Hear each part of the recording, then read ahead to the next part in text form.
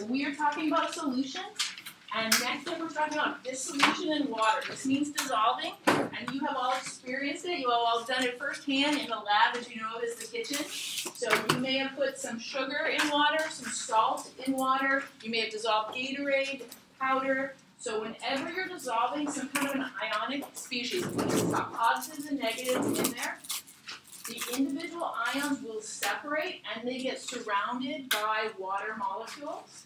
So here's a chloride from sodium chloride, and you see this ring of water around it. The water actually acts more like a sphere. It completely envelops it. So chloride is essentially stuck inside of this ball of water. So for me, it reminds me of that Harry Potter movie where he really wants to fight, but Dumbledore puts a ball of water around him and he cannot fight. So chloride is still extremely attracted to sodium, but it cannot find its love, sodium, and it cannot find it because water is all around in a three-dimensional sphere, and water has these partial charges, so it has partial positives. I mean, it's nothing like the true love of a sodium, but because there are so many and they are completely surrounding the chloride, it separates the chloride from its partner, sodium. So questions on anything there so far?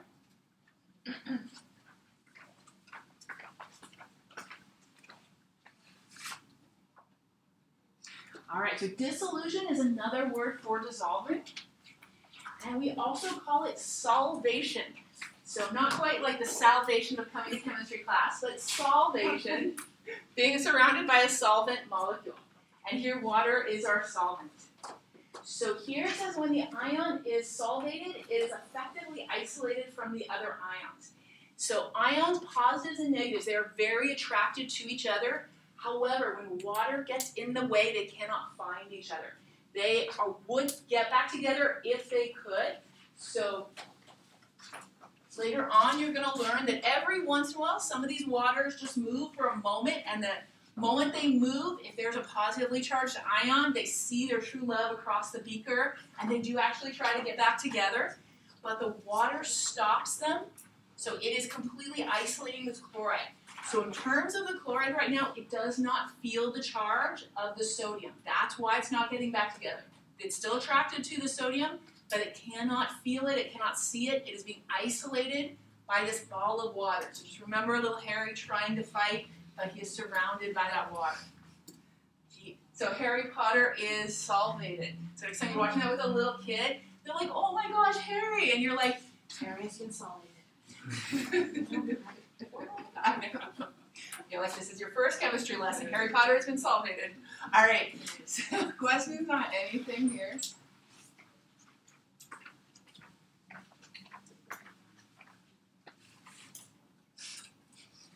All right, so that brings us to electrolytes. So electrolytes are substances that can dissociate into ions when they dissolve. So this means it's an ionic compound that breaks apart. Those create those ions that are charged, and those charged ions can transmit electricity, and that's why we call them electrolytes. So a common mistake is that everything that dissolves is an electrolyte. That's not true. It must break up into charged species, which means it must be an ionic compound. So we've got lots of stuff that dissolve. You all know sugar dissolves. We all have lots of wonderful sugary drinks that dissolve, but sugar does not break up into ions because it's not an ionic compound. Can you all recognize this as an organic compound with that carbon, hydrogen, and oxygen? So our ionic compounds, our organic compounds, like sugar, do not break up into ions. Because of that, they are called non-electrolytes. They do dissolve, just not into charged ions. So the only way we can carry electricity is with these charges. Therefore, the only things we can call an electrolyte are going to be our ionic compounds that dissolve into ions. So what do electrolytes do like in your body then? Because after workouts and stuff? So very good point. So let's see. I'm going to jump ahead. I am going to pull up a PowerPoint that we're not going to see for a little bit, but that's okay.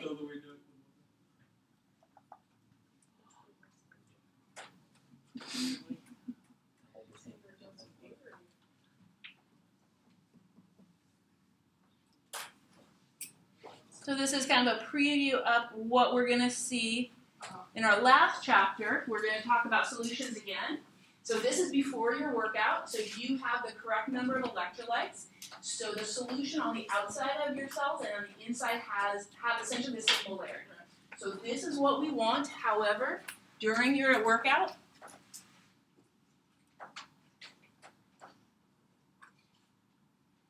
what can happen, you're replacing with pure water, but you're sweating out all your salts. Right. This solution on the outside becomes, oops, let me scroll down just a moment, what we call hypotonic. Right. So without adding any more electrolytes, this is too dilute, and what's going to happen is the solvent, meaning the water, flows inward, and it's something we sometimes call water intoxication. Oh, okay. Yeah. Gotcha. Just some fun stuff. Later on when we get to that, I have some videos shot under a microscope so you can actually see what happens to red blood cells when they start getting really large and then burst, and some that get into very concentrated solution, and we say they crenate, they shrivel up. But everybody looks happy and healthy here, so it is my strong belief that your red blood cells look like this right now. So when you drink like a Gatorade, it just keeps it together? Yes. What it's doing is it's adding enough solute here so that we keep what we call an isotonic solution, so they have the same molarity. Yes. But if you don't work out, then what does that do in Your body should be able to flush out the extra electrolytes. Yes. Yes. So your body should be able to flush things out and readjust. The problem is if you're working out, you're out in the sun, and you're really losing a lot quickly, and then you're replacing quickly with water. But your body does have a mechanism that if you've ever been out hiking and you're really thirsty, but you try to drink some water and it makes you feel nauseous or maybe even vomited up, even though you're thirsty, that's your body being like, hey, I need some electrolytes. The problems that we've seen is where there's like radio contests where they're like, hey, drink all this water, you're going to get a free t-shirt. And people, they feel sick, but they're like, I'm going to keep drinking because I want that t-shirt. That's where we have a lot of problems. Okay, but other questions with the electrolytes? Yes. So, like, for both equations, I guess, like the top one, NaCl, and there's the H2O above the arrow. Is it the same as saying plus H2O? It is. It's the same as saying plus H2O. It's just if I said plus H2O on the left, I have to do it again on the right. So it's saying the water's not really used up. It is just there, in this case, as a solvent to dissolve everything. So later on, you're going to see if we have, say, a catalyst, something to speed up the reaction, or if we just want to talk about the solvent, but it's not really involved here, we just put it over the arrow. Because otherwise, yeah, it'd be weird because we'd have to put it on the left and on the right. Alright, so other questions so far? I'm so sad. This is like the last time I get to see you in person for a while. Alright, so the reason we do call them electrolytes is because they can conduct electricity when they're dissolved in water. So the more particles in solution, the better they can conduct electricity. So this is an experiment where we have a light bulb, we have a battery or some kind of power source, but you notice the wires don't connect. So instead we have them here in pure water. Now pure water is just H2O, it's not an ionic compound, it doesn't ionize. So because of that, we don't get any light from the light bulb here.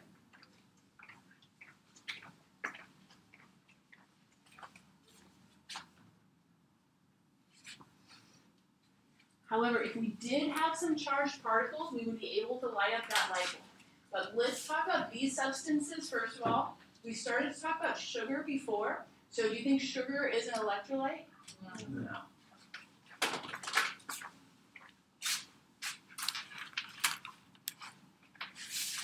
So I'm going to put electrolyte with a question mark, and we decided sugar was not one. So distilled water is pure H2O. So pure H2O. Do you think that is an electrolyte? No. No. How about tap water? Yes. Yes, tap water has lots of ions in it. Once upon a time when we were talking about homogeneous and heterogeneous solutions, we talked about distilled water. So distilled water is the water that we have on the side taps. I recently got a humidifier and it requires distilled water. And I didn't know this, but those are hot items in all the stores right now because everybody's getting humidifiers. Hard to get. But distilled water, we have taken out all the ions. But tap water has ions that make the water taste good to most of us. We don't realize they're in there, but there's things like sodium and magnesium, definitely fluoride in our water. So it definitely has ions in there. What about salt water? Oh, it's Yes, it has the NaCl in there.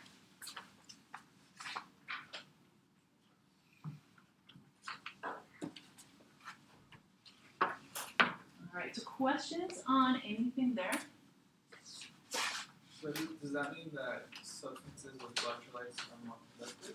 Oh yes, so they're the only ones that will conduct. So if you just had distilled water, even if you threw sugar in there, it wouldn't conduct at all. Yeah, so distilled water should not conduct if they distilled it properly. Alright, so other questions on anything here? So interesting fact, you probably know we have a lot of salt water in our bodies, and of course we have sweaty hands. Some of us more sweaty than others, it's all good. Back when I was a student, we still did this experiment, and for some reason back then I was really obsessed with cleaning. I'm not so much anymore, but every time I would take it out of one solution, I needed to clean it. So I would spray it down with my distilled water, and then I felt like I needed to dry it off, and so I had the paper towel, but I also had my hands, and I would dry it, and I would get quite a shock because my hand had enough electrolytes on it to conduct the electricity. And so I would shock myself and be like, oh man. And then the next experiment, oh man, I did it again. And I just kept doing that throughout the whole time, and I was like, what is wrong with me? And now I'm not obsessed with cleaning anymore. Shock the thing. It was shock therapy. Maybe that would work on someone who's OCD and needs to keep washing their hands. I don't know. All right. So most molecular compounds dissolve as impact molecules, not ions. So let me give you an example of that. And one is ammonia, which you have in your Windex. So NH3, which is ammonia. It dissolves as NH3. So we know it as that blue solution that we use to clean windows. The blue is just a coloring. But ammonia itself does dissolve as NH3. It's one big chunk. So it cannot conduct electricity. However, acids and bases, they have the ability to ionize. So here we have an acid, and an acid by definition gives off H+.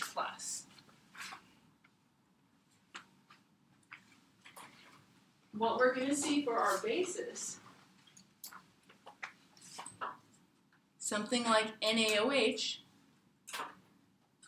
it will dissociate into Na plus and OH minus. So by definition, if you have an acid or base, it is an electrolyte because it can disassociate. Dissociate. Yeah. With ammonia, if you were to do the full equation, it would just be ammonia together. Yes, so if I were to take, and I'm going to think of it as pure ammonia, so let me move this little guy. I'm going to think of this as pure liquid ammonia, and I'm going to dissolve it in some water. It is going to be NH3, now aqueous, like so. So it does stay together. And that's a common mistake. Most people think, hey, as long as it dissolves, it must ionize, it must conduct electricity. But none of it dissolves as one giant chunk. Questions on anything here?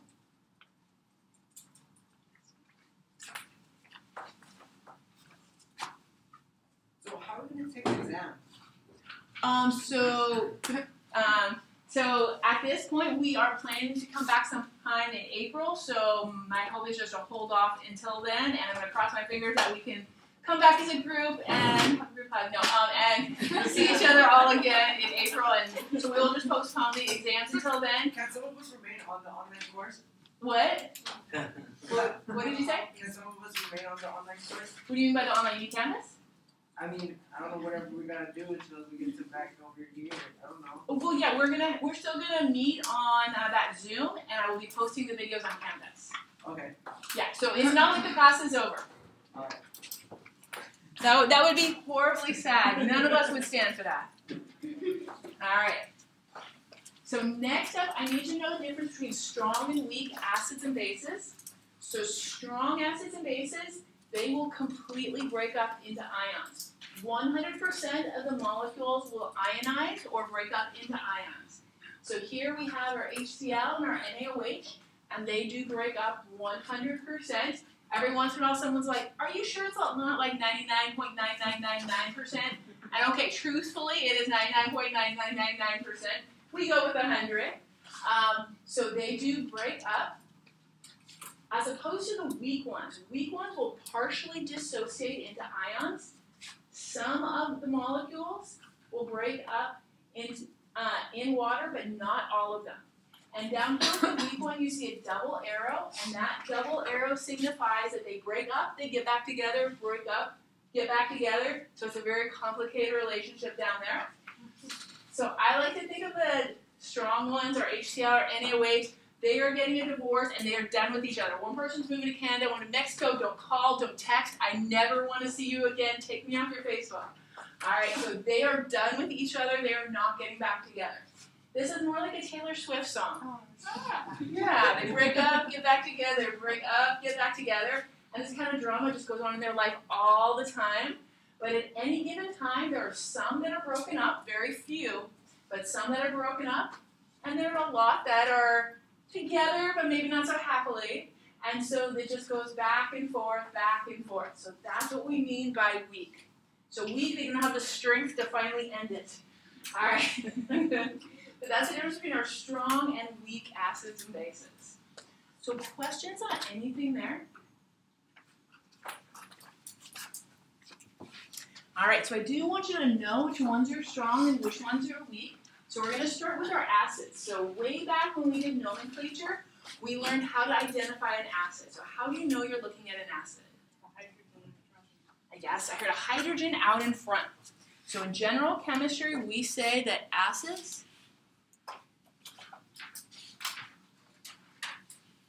have a hydrogen in front.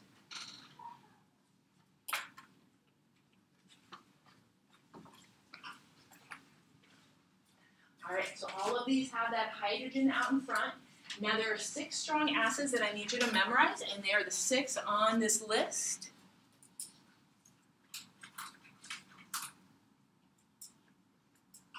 I need you to know these. So HCl, HBr, HI, nitric acid, sulfuric acid, and the one that's tough to remember is this one because we don't see it very often. It's perchloric acid. It is actually an acid that can and does explode if it contacts organic chemicals. So it is used a lot in geochemistry to dissolve rocks. That's one of the few uses that we have for it. But even in graduate labs, so my graduate lab was a geochemistry lab, so we had this. But we did keep it locked up. Only our professor had the key, and he was the only one allowed to use that. So these are the 6, but in practice, most of you will never see, and I never got to use myself, the perchloric acid. Does it break up stone, rocks? Yes, yes. So perchloric and hydrofluoric can also break through rocks, yes. It can dissolve a rock that's otherwise insoluble, yes. Oh, no. So you can't even just hold it, right? Oh, Like, it'll eat through your hand. None of these you would want in your hand. Yeah.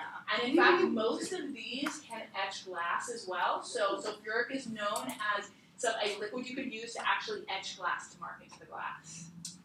Yeah. So yeah, these have to be, especially in their concentrated form, they have to be stored very carefully. Nitric acid has to be stored separately from the rest. So if you were to go into our stock room, you'd see nitric acid isolated from the others because it can force a reaction in any of those other acids. But is it like, do you need a high percentage of, like if you put it on a rock, do you need like, You need the more concentrated form, yes. but you need a lot of volume? No, you don't need a lot of volume. So if you were to drip it on there, the rock should start to dissolve. Yeah, not a lot of volume, but you do need the concentrated form. Yeah. Yes. They just do what they want. So if you're gonna move a mountain or, you know. Yeah, I don't think it would be that helpful to burrow a hole through the mountain, but I have seen when we had a rock with uranium in it, we needed to get the uranium out to analyze it, we used that to dissolve the rock, and we didn't have, it's a really hard rock, even with pounding it, we couldn't get it to dissolve into solution, so we used that, yeah. Interestingly, talking about burrowing a hole through a mountain in terms of building a tunnel to drive through, At one point, we wanted to use liquid oxygen for that, because liquid oxygen, if you didn't know, is very explosive. So if you were to take air and you were to take liquid nitrogen, it is actually cold enough to liquefy the oxygen, but you have to be really careful because when this is a blue liquid, it is liquid oxygen, it's explosive. They found that it was too explosive and they were having too many accidents on the way to get to the mountain. And so they no longer really use that, but that was the initial intent when they were starting to liquefy oxygen, that we would use it in construction to build those tunnels through the mountains. So, yeah. So a lot of our chemicals have really interesting histories. There was a great book called, I think it's just called The Elements. We'll have to bring in a copy, and it is a picture book of the elements, but also tells you their story. So, very cool. All right. So actually, since we're going to, one more little aside, since you guys aren't going to be coming to class, so you're going to have a little more time. There's another great book. I know they have it at the Los Angeles County Library, and you can always request it to be delivered to your local library. It's called The Radioactive Boy Scout, and it's about a little boy who's earning his Boy Scout badge, true story. And his dad worked for the energy company, and he's like, don't worry, Dad, I know it's hard times right now, but I'm going to help you. I'm going to build a nuclear reactor. And they really did have a radioactive badge, and at that time, before the internet, he would write to college professors. He's like, hey, I'm 8 years old, and I was just interested, just for the heck of it. And then he found out that smoke detectors have a little piece of radioactive material. He had ordered a few hundred, I know he thinks this of a little boy, but he did. And he started building his nuclear reactor. He did a very good job of it, and the EPA finally found out because the whole area became radioactive. And it became a super fun site. So if you didn't know, the EPA, when they find a major contamination area, they spend hundreds of thousands of dollars cleaning it up. That became his backyard. And so it's an interesting little story of his adventures. It's called The Radioactive Boy Scout. It's a nice, fun book. All right, so back to our chemistry. So these acids I need you to memorize, and all other acids are weak. There is one commonly mistaken one, and that is hydrofluoric acid, and that is definitely a weak one. The reason people mix up hydrofluoric is because you have 3 halogens up here, chloride, bromide, and iodide, and it's really easy to think, oh, all the halogens form strong acids, but we do have one that is weak.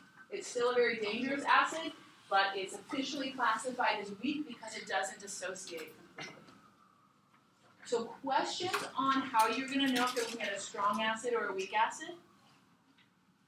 So just for fun, let's say I gave you an acid like so.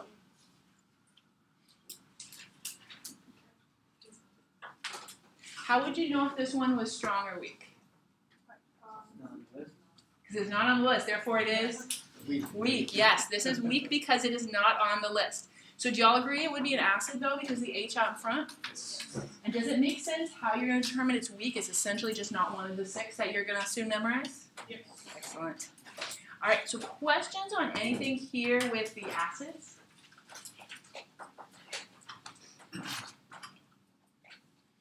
All right, so next up are weak bases, and I think weak and strong bases are actually a little easier to learn because they're based on the periodic table. So it says group 1A hydroxides and 2A calcium and below. So I'm going to show you on the periodic table. If you happen to have one handy, I would recommend you get it out so you can write this down on your periodic table.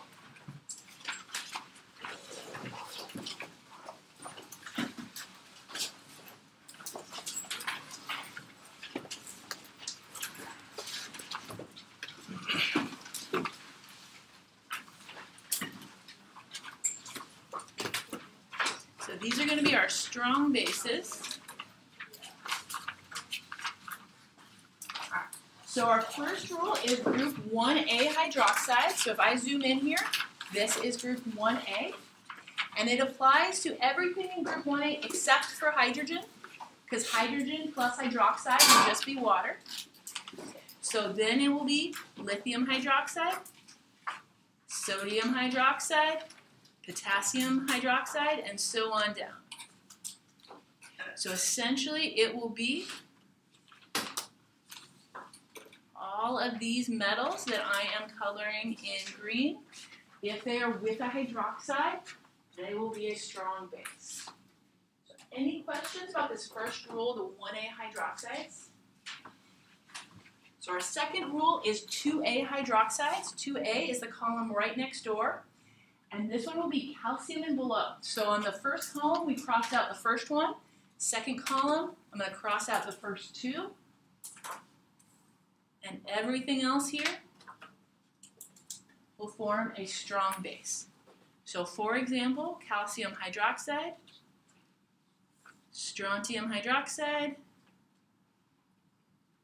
barium hydroxide, and radium hydroxide, like so.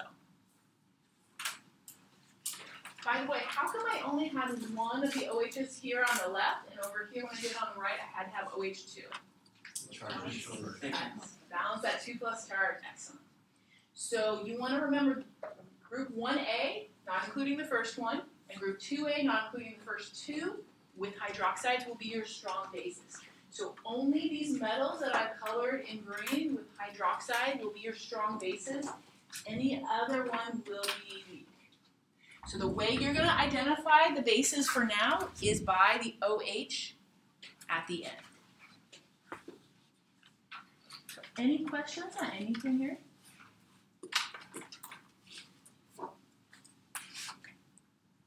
So let me go back over here and say you're going to identify your bases because they will end in OH. So for example, NaOH. And next semester in Chem 1B you'll learn more ways of identifying them, but for us right now, they'll end in OH. So questions on identifying those bases? So let me give you some examples of some of the weak bases. So they could be things like FeOH3,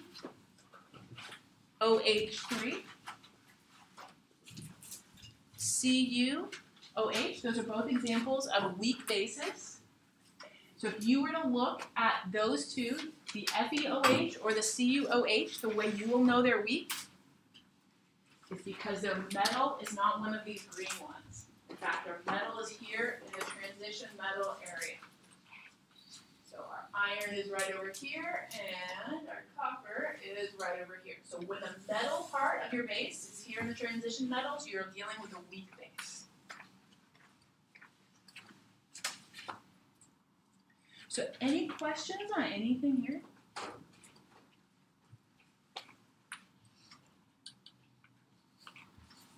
All right, so next up are strong electrolytes. A strong electrolyte is a substance that completely ionizes, just like our strong acids and bases. So they break apart and they do not get back together. The idea is they have more ions, therefore they're better conductors of electricity. So here's a similar experiment with a light bulb. And it's got these two rods here that are going into the water. If there are ions, they can conduct electricity and we get a bright light from our light bulb. That is when we have lots of ions in solution. And what we assume is anything that can break up completely will carry a strong charge, will allow a light bulb like that to light up. So questions on anything here with our strong electrolytes? So our strong electrolytes are going to include the strong acids we just learned, strong bases we just learned, and also soluble ionic compounds. And we'll be talking about our soluble ionic compounds and how you'll know if an ionic compound is soluble or not. Good news, and I know we have a while to our next exam now, but I will be giving you a table of the soluble ionic compounds, so you'll be able to look it up on a table. You don't have to memorize which ones dissolve, which ones don't. I just ask that you learn to use the table. All right, so questions on anything here?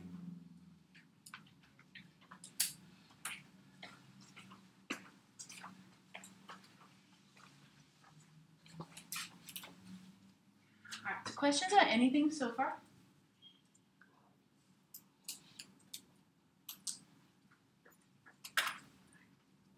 All right, so next up are our weak electrolytes. These are our weak acids and weak bases. We know they have some challenges in life. They aren't quite sure what they want to do, break up or get back together. Yes? Raise the lights a little bit. Oh, yeah.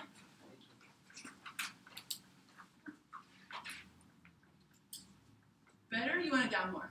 More. More? All Alright, what do you guys think? Is this too low? Right here, Too dark. Okay, so let's go with this one. This is our usual setting. I forgot to check. The last class left it on full lights. Alright. So the weak electrolytes, again, those are the ones that partially ionize. They break up, get back together, break up, get back together. Where this double arrow is showing an equilibrium, meaning that they are going back and forth. And here we assume that if they are not breaking up completely, there are not very many ions, and therefore we consider them to be poor electrical conductors. They can conduct electricity, but not very well. So if we do our light bulb experiment, we see a very weak light in there. Sometimes it flickers a little bit, but that is what we see when we have a weak acid or a weak base, which we're going to consider a poor electrical conductor because there's only a very few ions. So questions on anything here with the weak electrolytes or the difference between a strong and a weak electrolyte?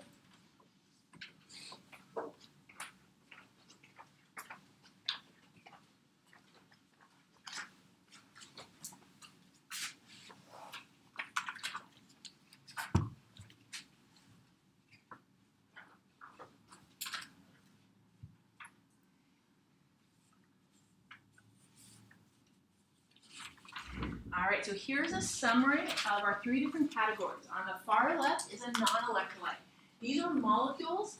Here I've got pure water, but it could also be something like sugar or ammonia. It's going to be a molecule that dissolves as one chunk. It does not break up into ions. So it's a non-conductor. We would see no light here, so no transmission of electricity. Then we have our weak acids and bases, and they're poor conductors. They conduct a little bit, but not too much. Then we have our strong conductors. So strong conductors will be strong acids, strong bases, or soluble ionic compounds. They are very good conductors. They give us a bright light. And for the same reasons you do not want to stick a wet hand into a light socket, they do a very good job of transmitting electricity. I had to, when I got my cat, I had to cover the light sockets because she thought it might be a good idea to lift the light sockets. Alright, so questions on anything here? You said that, I think in the beginning of the class, the electrolytes are along the side here, on the periodic table? So are you talking about strong electrolytes? Yeah. So our strong electrolytes are going to be these ones for the bases. For the acids, they will be these right here. And then for the ionic compounds, I'll be giving you a table of those. All right, so other questions? Okay, so let's go ahead and go on break and come back at 6 o'clock. If you did not get your, let's see, Lab 1 or Chapter 3 homework that I had out last class, I have them here for you.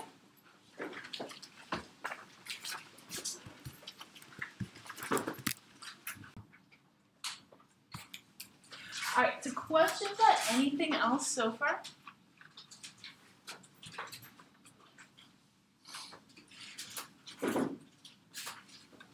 Alright, so here it's showing sort of a breakdown of what was going on in each one of these. So here we have no ions. Here we have very few ions. And over here we have many ions. So this is our non-electrolyte. This is our weak electrolytes. These are our strong electrolytes. So questions on anything so far with those electrolytes? Alright, so just one more review here. Our strong electrolytes are going to be strong acids, strong bases, and soluble salts. The weak electrolytes are going to be the weak acids and your weak bases.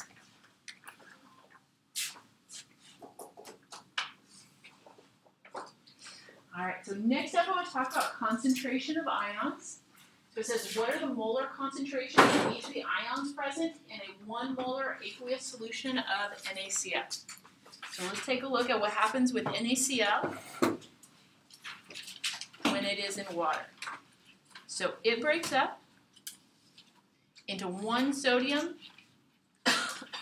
and 1 chloride like so. So if I had, let's first imagine just one individual little NaCl. So this is going to be my NaCl, it's one little NaCl. When I break up, would you all agree that I have 1 cap and 1 pen? Okay. So that means if I had one little NaCl, it would break up into one sodium and one chloride.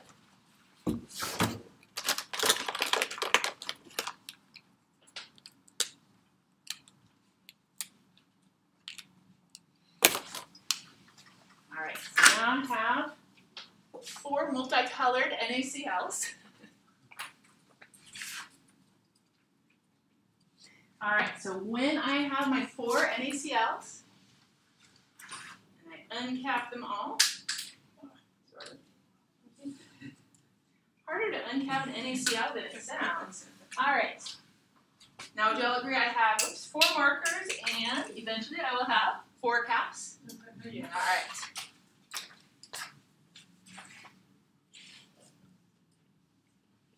Alright, so if we had 1 molar NaCl, I would say that I have 1 molar sodium, 1 molar chloride. If I had 6 molar sodium chloride, what's the molarity of sodium?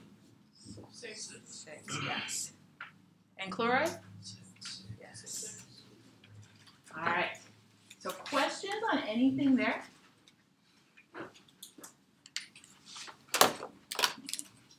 Recap my NaCls.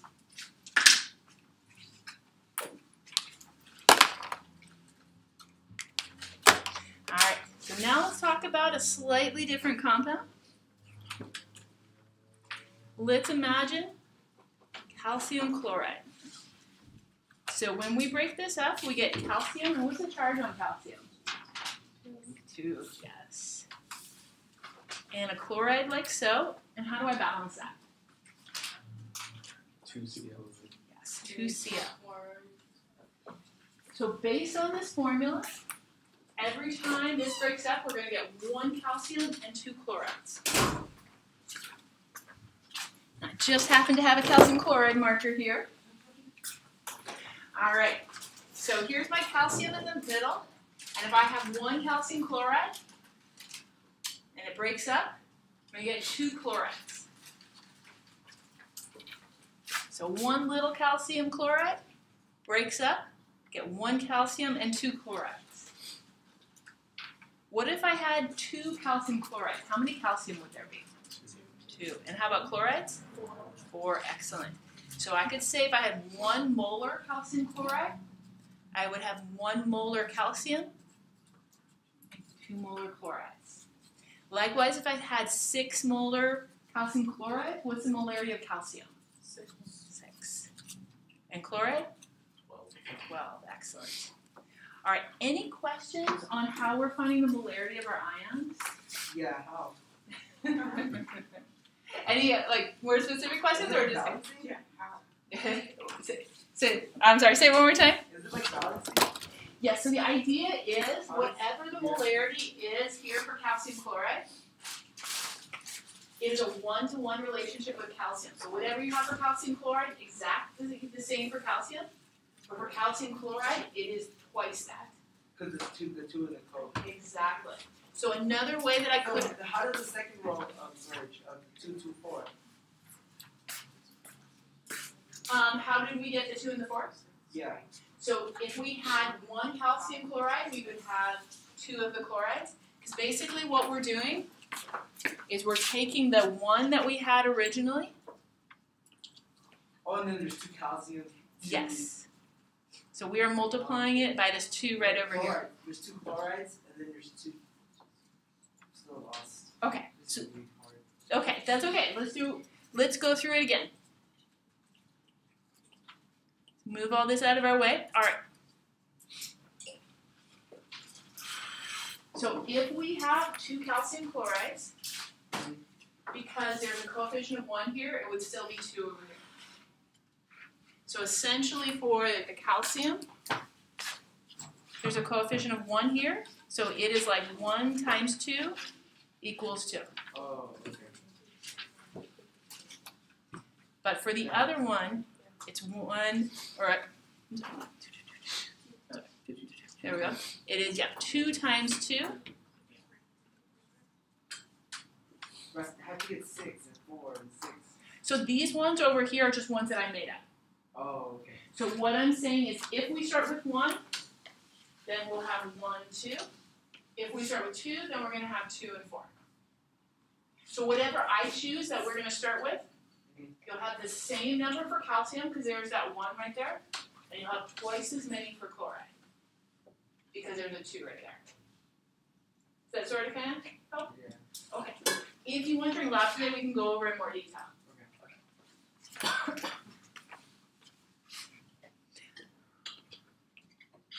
All right, so other questions on this one? All right. So here says, what are the molar concentrations? And by the way, molar concentration is another way of saying molarity.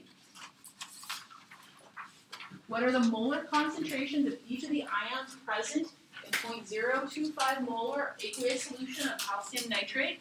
So I want you to write the chemical reaction of calcium nitrate breaking apart into its ions, and then identify the molarity of calcium and the molarity of nitrate, just like we did before.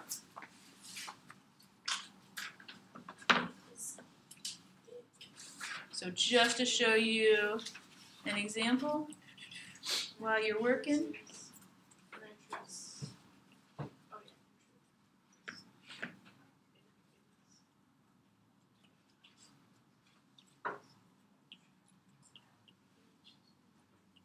All right, so there's the example up at the top with calcium chloride. You are doing it now with calcium nitrate. So you're just breaking it up into its 2 ions. Remember, polyatomics stick together.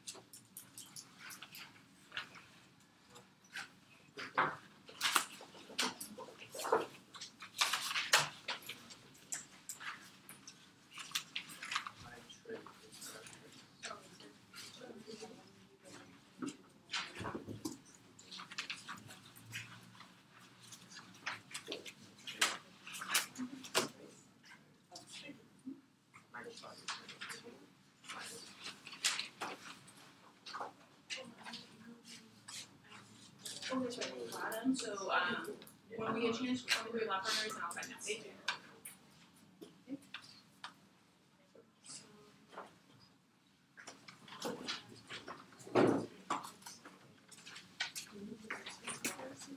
Okay.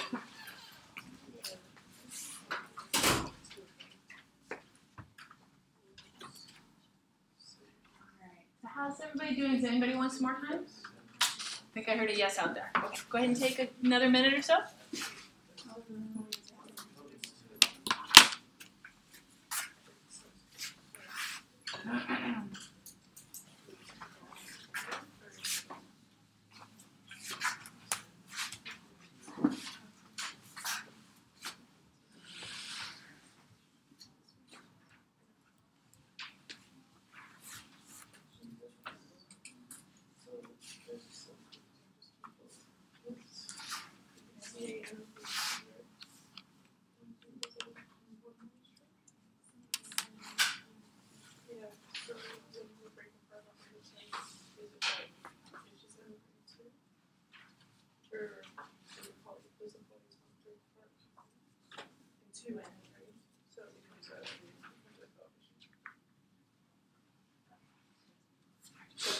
So let's go ahead and give this a try. So how did you write calcium nitrate?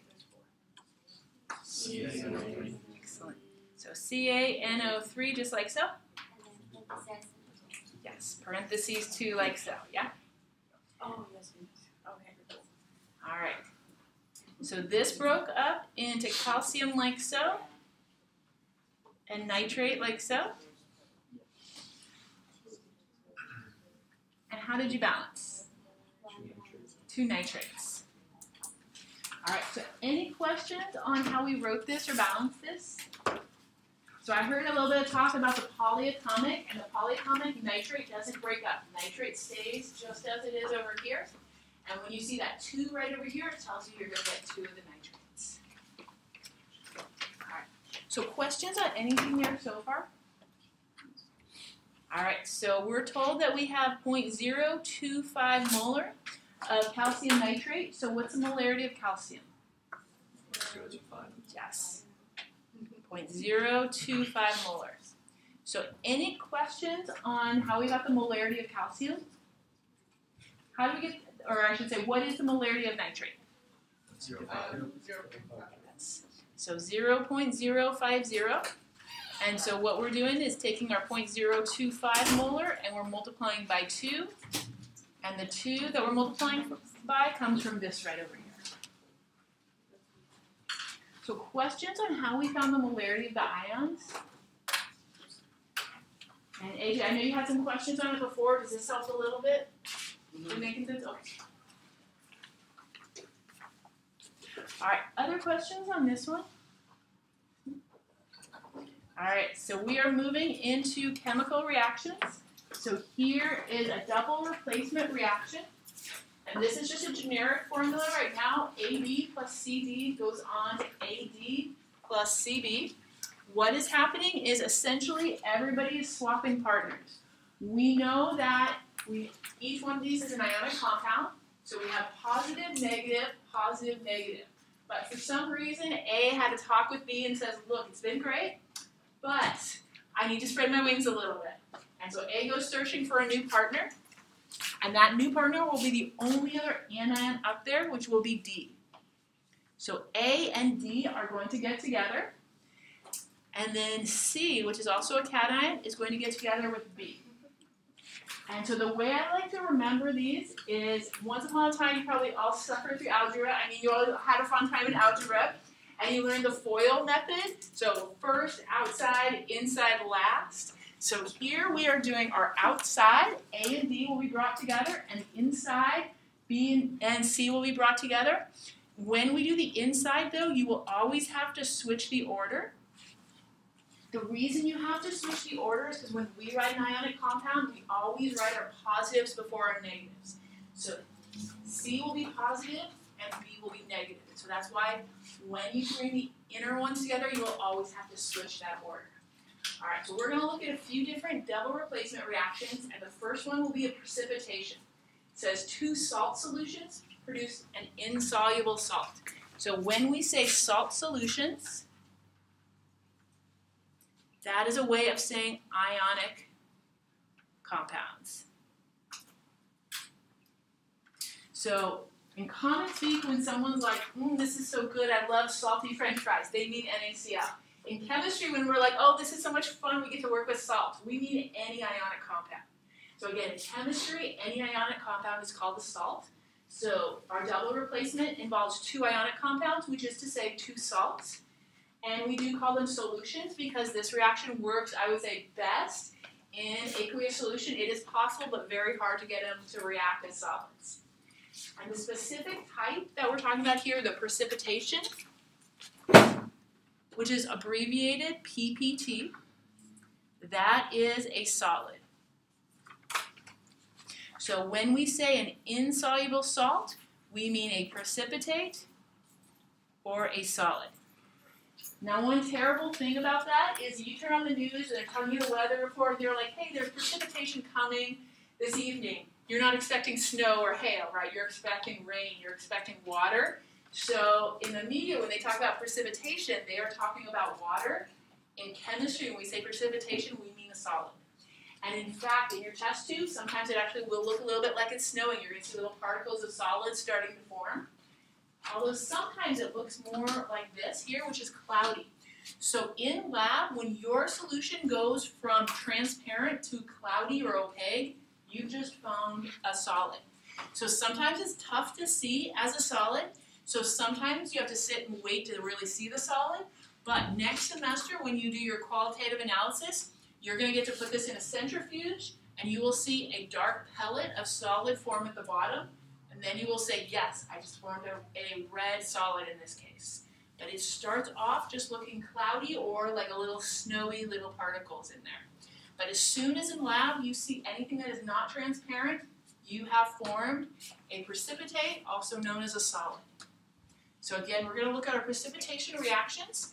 And I do want you to know that a precipitation is when our two solutions are mixed and we form a solid.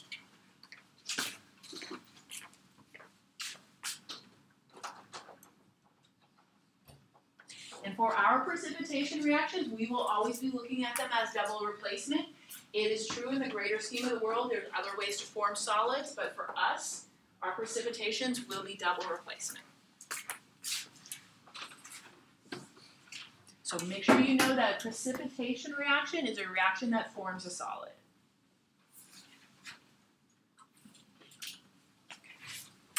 Questions on anything here? Yeah.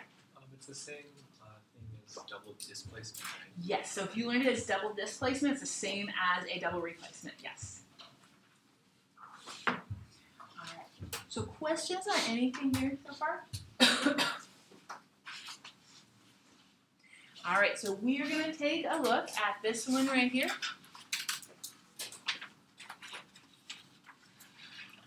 I'm going to put it on a new page so we have a little more room.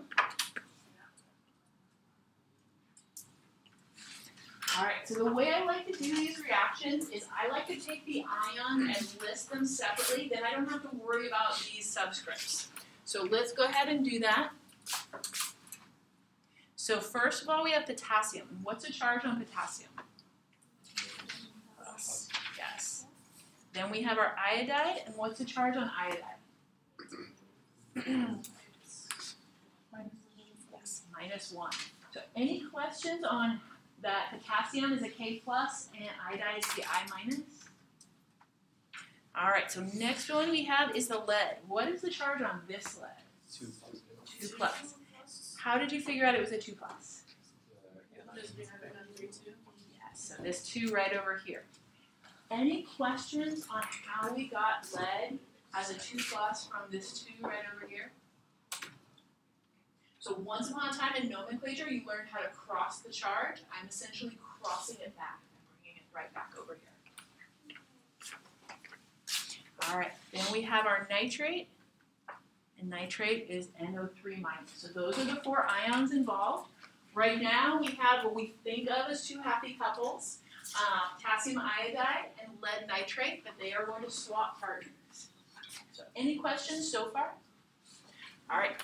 So now what we're going to do is bring our outer ions together and we will bring our inner ions, and when we bring the inner ions together we will change their order. But let's start with the outer ones. When K and NO3 get together we have to have the positive first. So I'm going to say K, NO3, and are those 2 balanced? Yes. Because we have a positive and a negative, that one looks good. Next up, I'm going to bring the lead and the iodide together. Is everybody okay with me putting the lead first because it's positive? I'm going to bring those 2 together. And I'm going to call this PB, I like so. And is that a balanced compound? No. Yes, 2 iodide like so. All right, so not a balanced equation yet, but any questions so far? Yeah, no? So a lot of times at this point, students get tripped up because they say, wait a second, there were 2 nitrates here. Why are there not 2 nitrates over here? The answer is we don't need 2 nitrates to balance out the potassium. We will balance them by just balancing the equation. So let's go ahead and do that. Let's balance our equation. So it looks like I have 1 potassium on both sides. What about the iodides? What should we do about the iodides? Put a 2 out in front here. And by the way, I'm doing this without writing out the list. Those of you who feel more comfortable writing out those lists, you're welcome to do so. So now I have 2 potassiums on the left. What should we do on the right? 2 in front of the K, NO3 like so. All right, so now let's go through again. How's the potassium looking? Yes, no? Good? Okay. All right, so we got 2 iodides on the left. How do our iodides look? Good. All right, looks like 1 lead on the left, 1 lead on the right, 2 nitrates on the left, and 2 nitrates on the right. So I balanced that kind of quickly, but any questions or anyone want to see me balancing it with the lists? So for balancing, it's always your choice. If you can kind of balance in your head like that, you're welcome to. If you want to write out your list, you're welcome to as well. Okay, so any questions on what we've done here? Okay, so I want to again talk about a very common mistake that I see, and the mistake would be this. The reason that we get that is because you have this subscript of 2 right over here. So it's very common to want to bring the 2 to the other side. But that is incorrect because potassium does not need it. Alright, so I'm going to tell you a little story, and those of you who don't like my analogies, feel free to cover your ears, but this is to help you remember not to do this.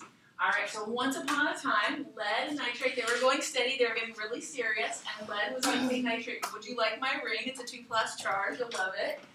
And so everything was good, and then they broke up, and now lead has a new partner, and lead's like, hey iodide, I've never given my ring to anyone before, would you like my ring? And it's the same ring that it had previously given to nitrate.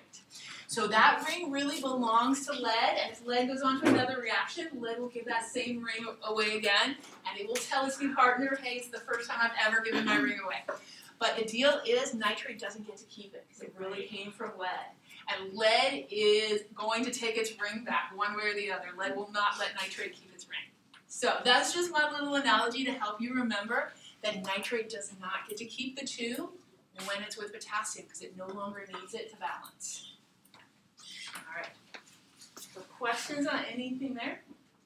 Okay, so that's just a little story to help you remember. Those of you who are like, that's so silly, I don't need that, I'm a chemistry whiz. Feel free. Alright. So questions on anything here? Alright, so here's actually a picture of how this looks. So our lead iodide happens to be a bright yellow. So again, next semester, if you go on to Chem 1B, you're going to do qualitative analysis where you're going to test for certain ions. And this will be your test for lead. So you will add some Ki to it.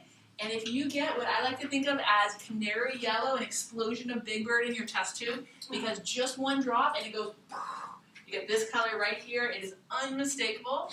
That is lead iodide, and that tells you that you do indeed have lead in your test tube. So again, this is a solid. It doesn't look like one now. It looks like cloudiness, but if you were to centrifuge this, you'd get a yellow pellet at the bottom. So even though it just looks cloudy, it really is a solid. And then to look right over here at our pictures.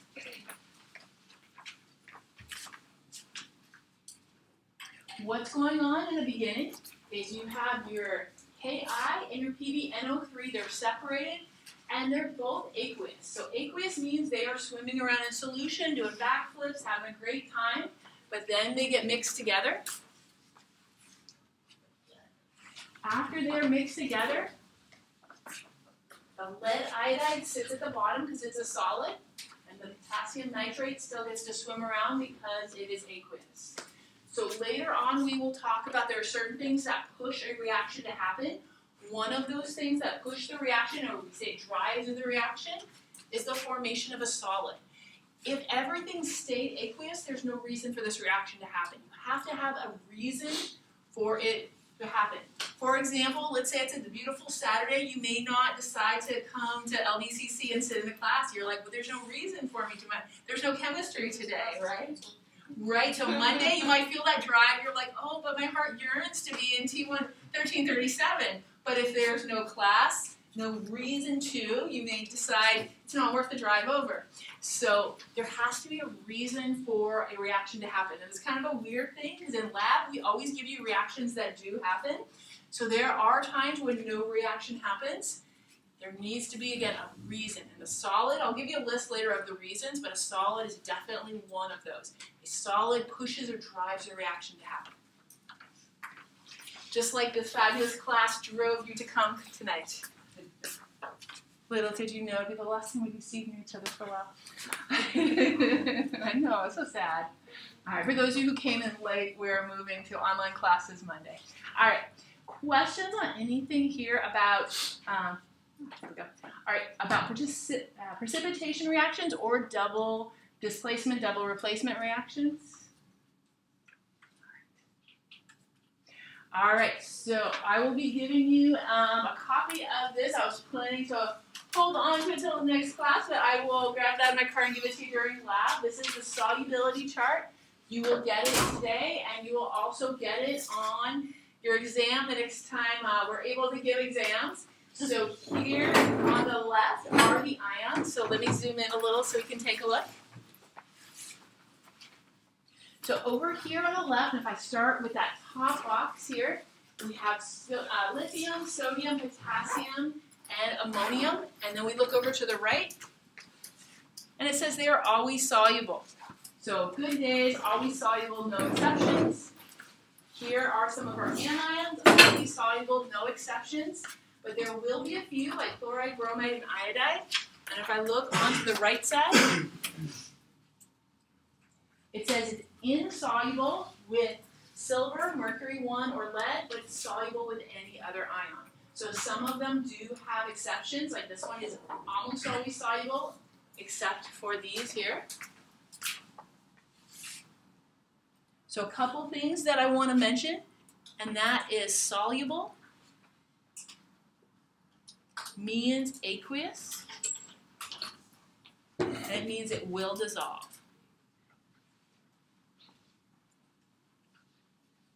And I know that's rough because the word soluble starts with an S, and you want to say soluble means solid, but it actually means aqueous.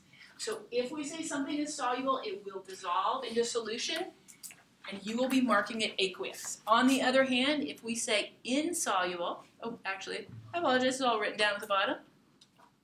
I'll write it anyways. So insoluble,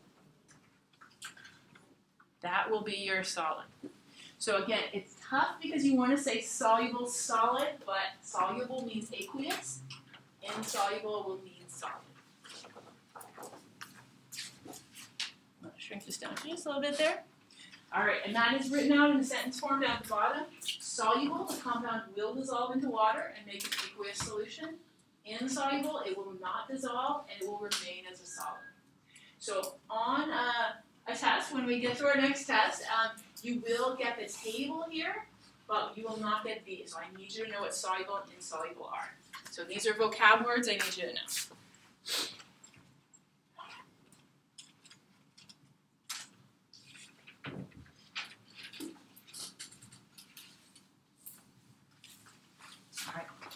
So questions on anything so far here?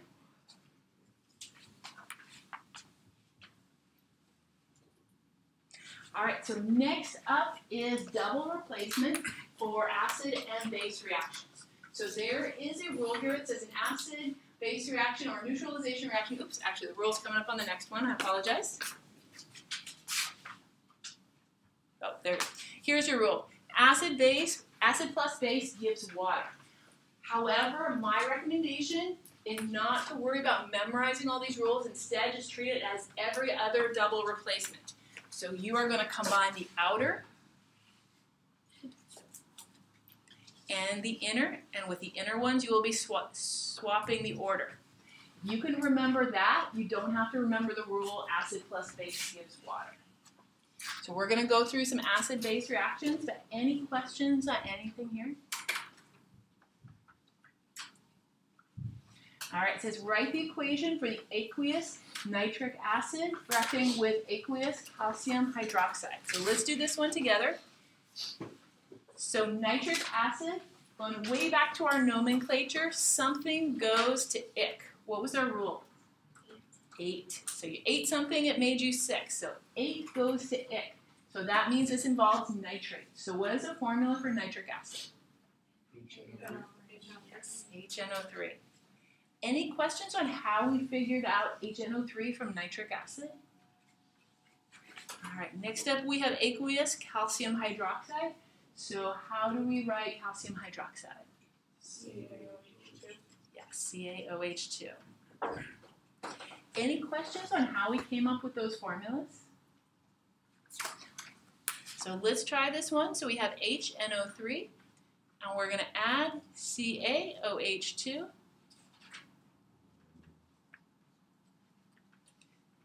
All right, and as I said, we're going to bring the outer ions together. Oops, actually, before we do that, let's just write the ions below. So hydrogen is H+, nitrate is NO3-, calcium Ca2+, and hydroxide OH-. I'm just bringing the ions down. Now we're going to bring the outer ones together, and we will bring the inner ones together. All right, so let's start with the outer ones. What is our first product? Yes, H2O, also known as HOH. Either one of those is fine with me. So any questions on how we got water there? So can you see why you don't have to memorize the rule that an acid plus base gives water, as long as you can combine those outer ions? All right, so combining the inner ions, what do we get? Excellent, CaNO3 All right, go ahead and take a moment to balance that equation.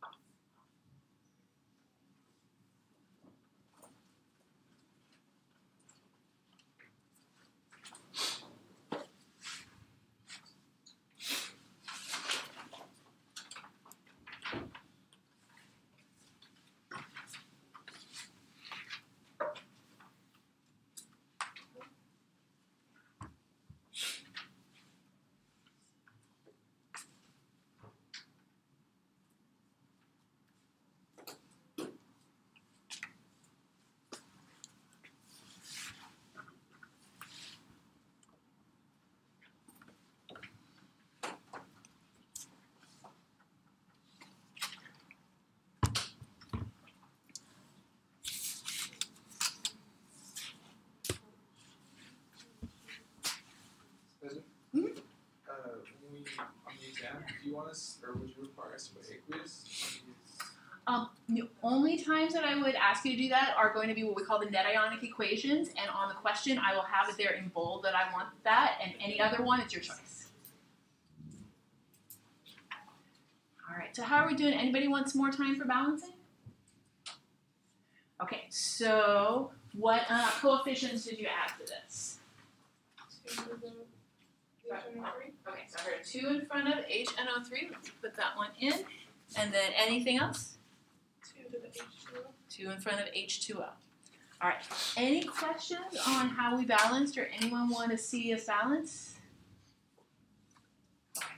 So questions about anything that we've been doing so far? Okay, so just for fun, let's try another one of these.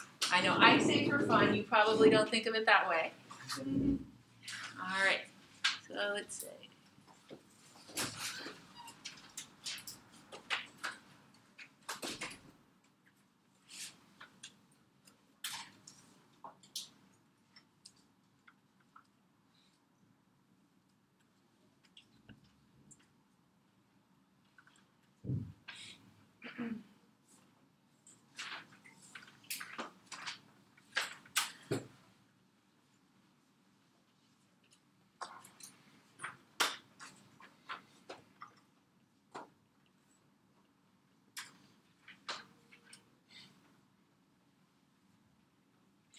All right, so you're going to write there a balanced reaction between sulfuric acid and sodium hydroxide.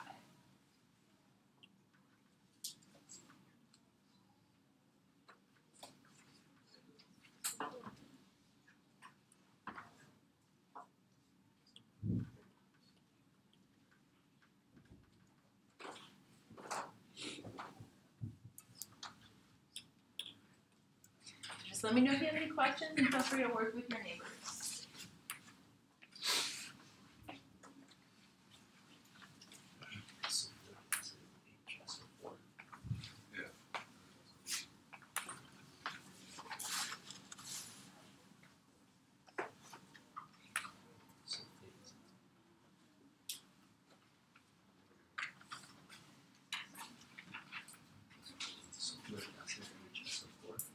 H and SO4, but don't forget to cross them. So sulfate has a charge of.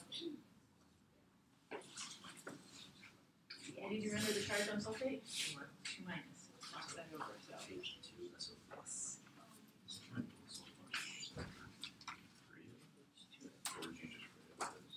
Still going to be H2O. Yeah, so I always recommend writing your ions right below because that reminds you what to connect to.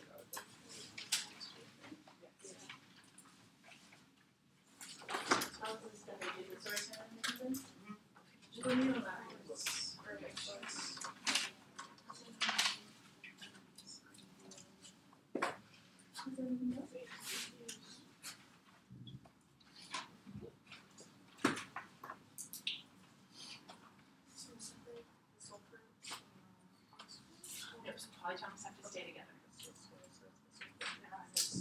SO4, what was the charge? You're right. Sulfate is, anyone know the charge of sulfate? 2 minus? Okay.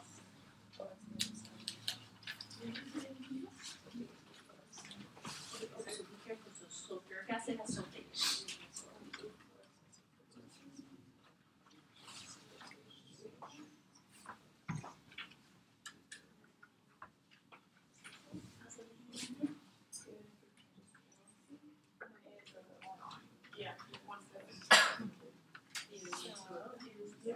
Is that a A or is that a 2? Okay. So then just balance your math. Is that an A or a 2? An A. Oh, in that case, let's see. So see how you have a 2 here because sulfate has a 2 minus? Then cross it over here as well. So sulfate has a 2 minus, so its partner. So sulfate has that ring, originally gave it 2 hydrogen, now it's giving it to sodium.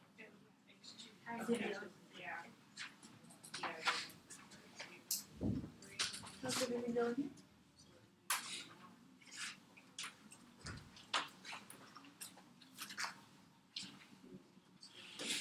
How'd you do? How'd you do? So here. How'd everything going? Getting there Okay, excellent. You need some help, Clinton just finished. already. How'd everything go?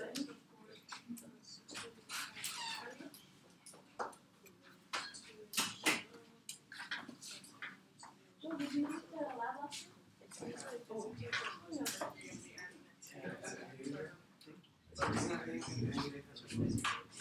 Yeah, I'm gonna have you work with Mike Wood in lab last time. You guys are doing one.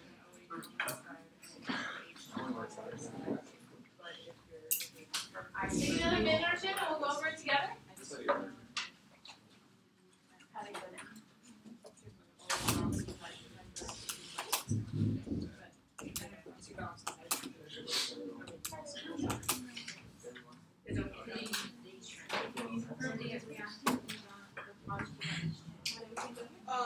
Unbalanced?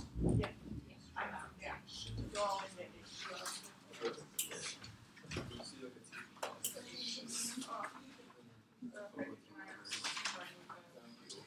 Think about one more minute, then we'll go over it together.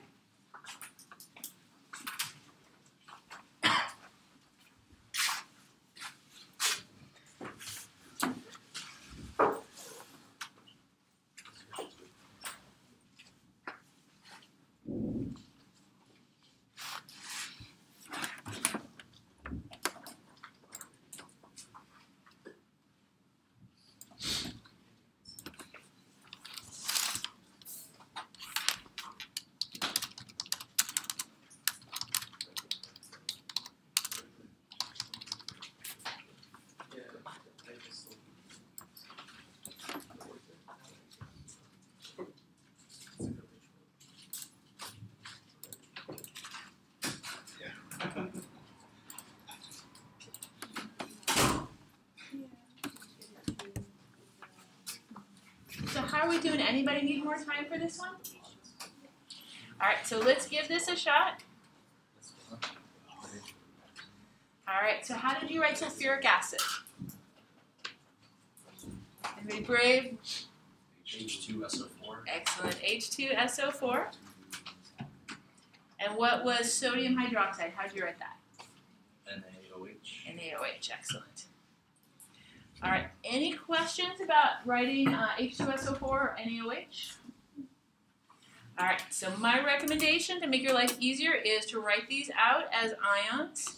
And there were a few people who were unsure about sulfate's charge. Make sure you know your charges of the polyatomic ions. And if you forgot, you're in very good company. All right, so you brought your outer ions together and you brought your inner ions together. So when you brought the outer ions together, what did you get? H2O, yes. So H2O, also known as HOH, either one works. All right, what was the other product? Yeah, oh yeah, Jerry? Does it matter what order you No. put in? So if you do You could put the sodium sulfate first, yes. So on that note, if we do sodium sulfate like so, is that how we write it? Na2SO4, yes. But you could have put the Na2SO4 before the water if you'd like, yeah. All right, so any questions on how we wrote our products? All right, so then you balance. So what coefficients did you have in here? Okay, for 2 in front of NaOH, any other numbers? 2 H2Os, yes. All right, so 2 NaOH and 2 waters. So later on in the course, you're going to be learning that H2SO4 is called a diprotic acid because it's got 2 hydrogens and it will always require 2 bases and it will always produce 2 waters. So if you identify that your acid's got 2 hydrogens on it, just to make your balancing easier, you're probably going to need 2 bases and get 2 waters. All right, questions on anything so far? How are we feeling about these double replacements? Are these doable? Yes? I won't ask if they're fun. I'd like to think they're fun, but I won't ask because I know the answer I'll probably get. All right. Okay, so I mentioned earlier that not all chemicals react, and that's a weird thing because when you're in chemistry, the only ones we talk about are the ones that react. But the truth is they need a reason to react, just like you needed a reason to come to the school today, which is that this is the best class in campus. No, you needed a reason to come here today. They need a reason to react. So here what you're seeing are your 3 states, solid, liquid, and gas.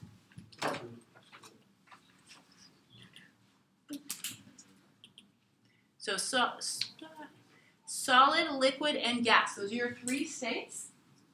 And then a weak acid and a weak base. And my computer is starting to dim because it thinks that it is nighttime, which it is. Let's see, how do I... Nope, not that one. All right, I'll figure it out later. That's why the screen looks like it's dimming because my computer is set to dim in the evening so you don't get too much blue light. Anyways, so solid, liquid, and gas, those are your 3 states, weak acid, weak base. So next semester when you do electrochemistry, you're going to find out that the transfer of an electron can also be a reason for it to occur. But for us, solid, liquid, gas, weak acid, and weak base. So those are your 5 conditions. You need to produce one of them for the reaction to happen. And the liquid that we normally produce is water. Anytime water can form, that is very favorable. That will drive a reaction to happen. So these are important things that I need you to know. So I'm going to put a box around these. I need you to know those. All right, so questions on anything here?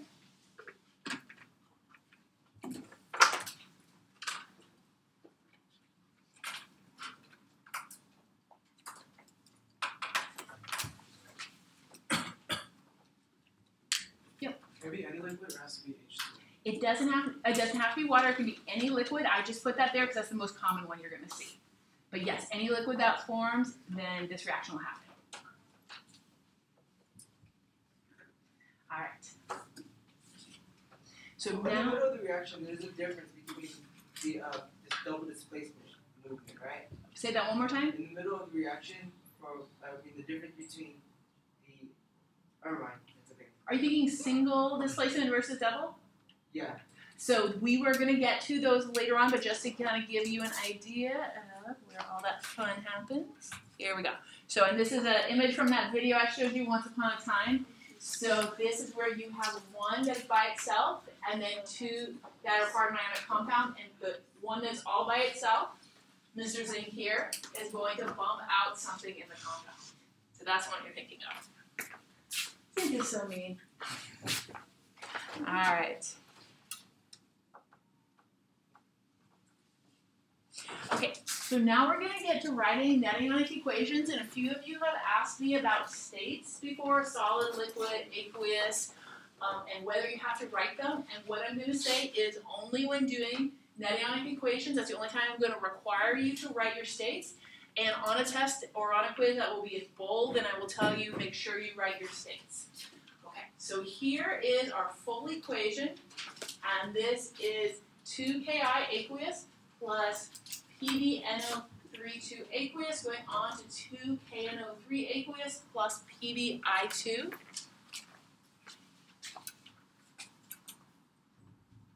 So this one I'm going to call our molecular equation. And the next one we're going to write is the total ionic equation. The total ionic equation is when we break up all of our soluble ionic compounds. So Ki is aqueous, it's an ionic compound, so we're going to break it up. So I'm going to say this involves 2 potassiums, 2 iodides, and they are both aqueous. Just to squeeze it all in, I'm going to put the aqueous below. You can put it next to it if you'd like. But that 2 does apply to both potassium and iodide, so in solution they will break up to 2 potassium and 2 iodides like so. So again, we're breaking up our soluble ionic compounds. We'll also break up strong acids, strong bases. So in other words, we're breaking up our strong electrolytes. All right, so next up, we have our lead nitrate. It is a soluble ionic compound, which makes it a strong electrolyte. So I'm going to break this up to Pb2 plus, aqueous, plus 2NO3 minus, aqueous like so. Let me zoom in there for a moment. So any questions on what I just did? Breaking up strong electrolytes, which in this case are soluble ionic compounds.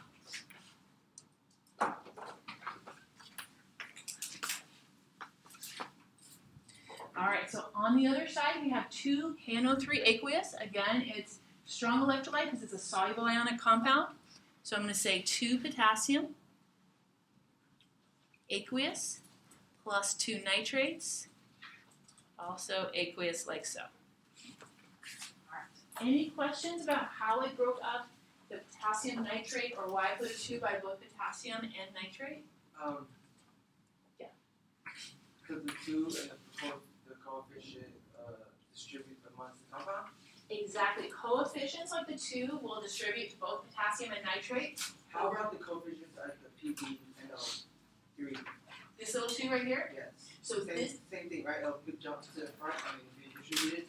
well, this 2 right here is called a subscript, and the small ones do not distribute to all of them, only to the one directly in front. So that's why there's no 2 in front of lead, only in front of nitrate. So that is a good distinction. If the 2 is out in front, it distributes to everything. If the 2 is smaller, it only goes directly to the one right in front of it. All right, and then we have PbI2. So that is a solid, and the solids do not break up. So again, we're only breaking up strong electrolytes. So soluble ionic compounds, which you will know by the AQ, or strong acids, strong bases.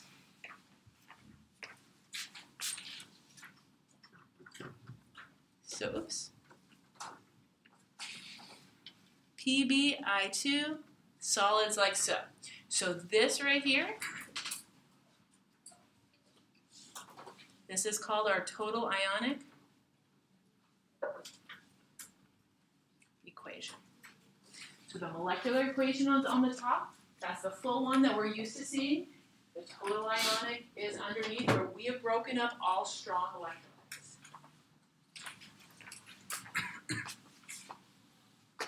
All right, so questions on anything here?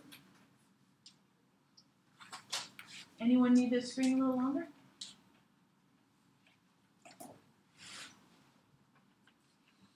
All right, So next up it says an aqueous ion that is present as both a reactant and a product is called a spectator ion. And an ionic equation where the spectator ions are removed are called net ionic equations. So let's give this a shot. I'm going to come back to this slide. Let's go ahead and do it first. And I'm going to start with the total ionic.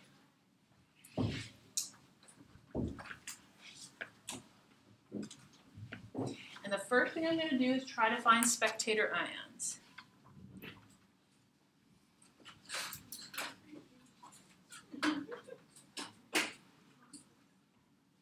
All right, do you see any ions on the left and also on the right?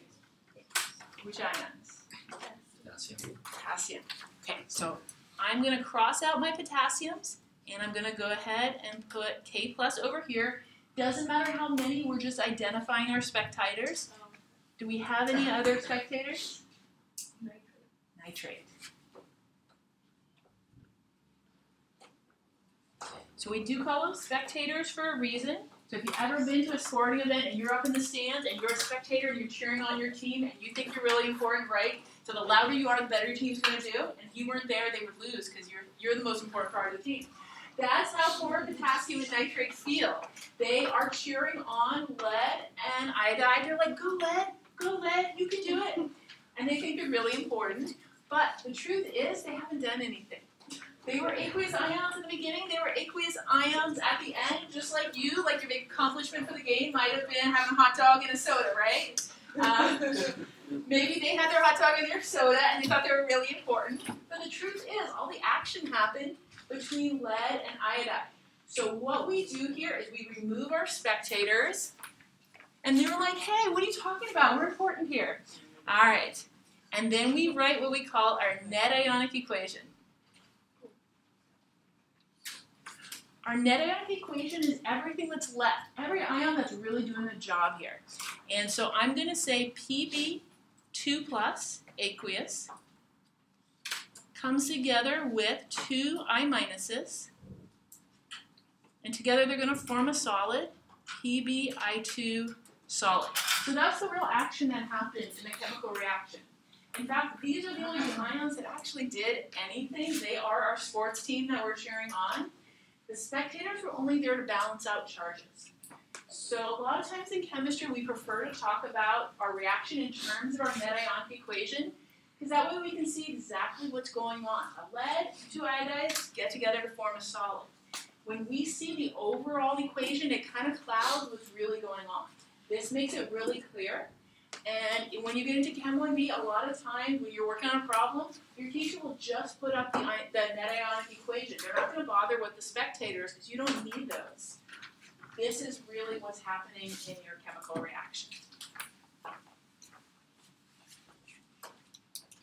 All right, so questions on anything that we did there, how we went from first that molecular equation to the total ionic where you broke up all your strong electrolytes, to crossing out your spectators. Yep. You didn't separate the lead at the end because it's the solid, right? It's the product. Exactly. So let's make a note on what we separate. So only break up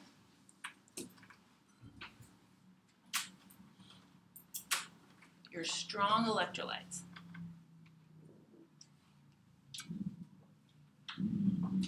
So this is going to be your strong acids, strong bases, and soluble,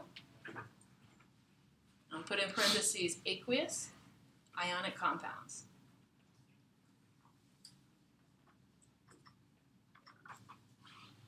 All right, and just as a note, I'm going to say do not break up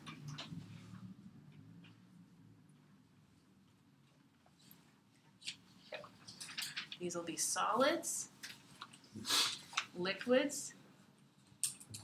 And by liquid, I mean a pure liquid like H2O, gases, weak acids, or weak bases.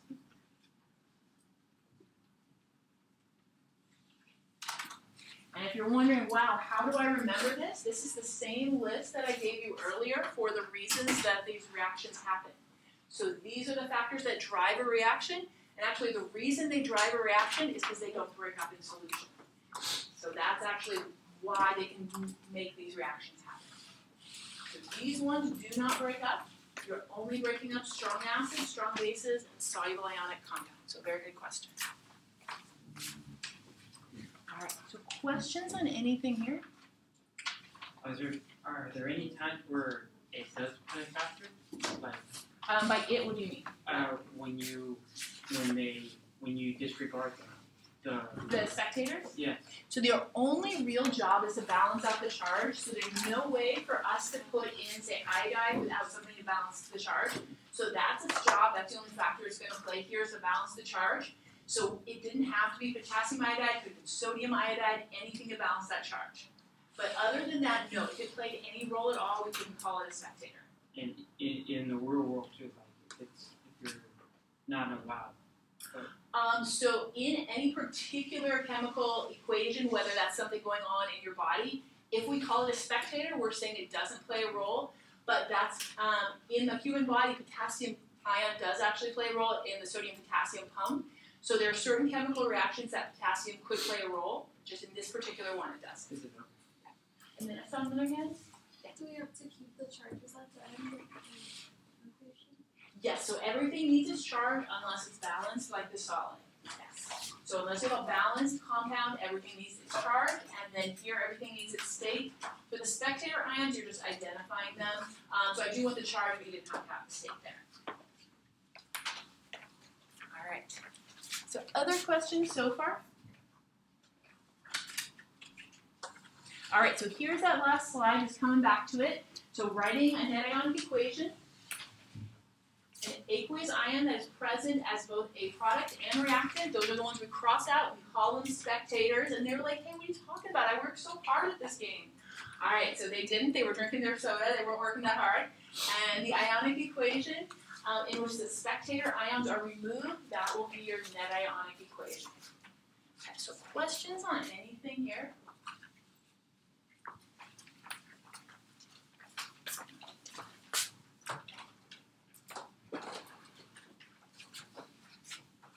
I know a couple of you want to copy that down, so I'll give you a moment.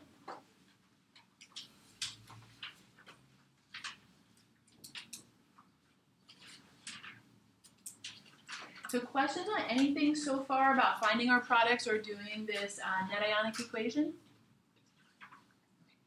So my hope was, and this is before all of the online stuff, was to make your next quiz on net ionic equations, but I'm going to have to reevaluate a little bit since we're going online. But it is a very important topic, and I will tell you with 100% certainty your exam 2, whenever we get to exam 2, will contain net ionic equations. So if you want to look over the practice, I'm going to do one more slide before we go, so don't pack up yet. But if you want to look over the practice quiz 2 online, it is all about net ionic equations.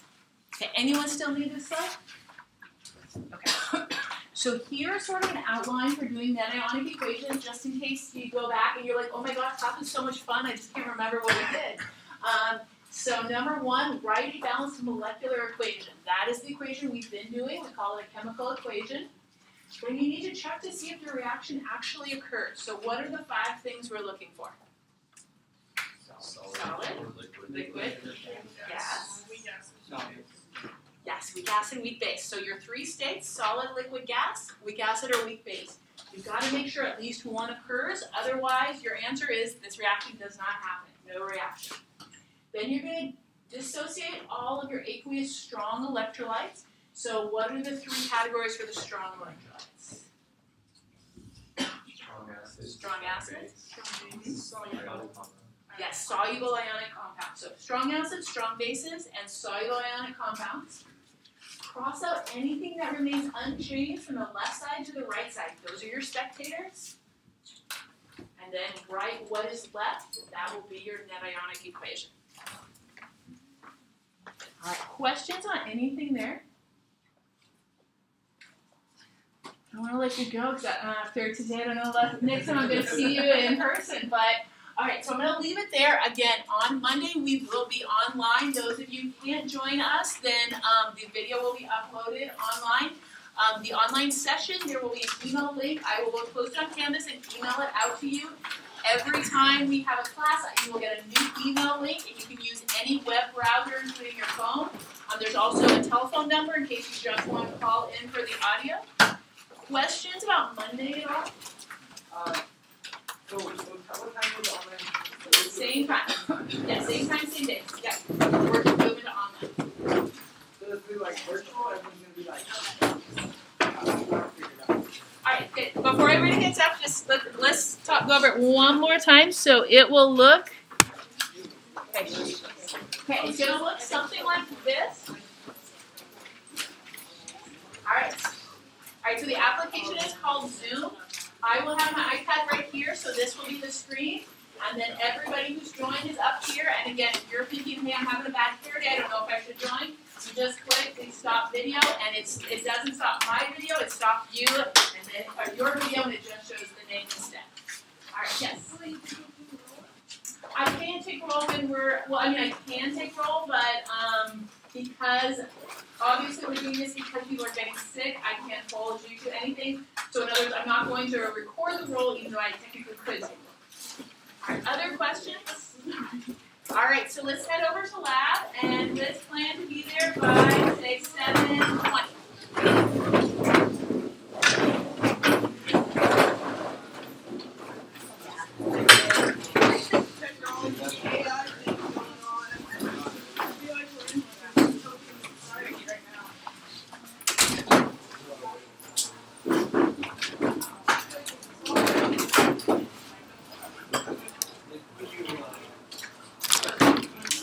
Oh, shit.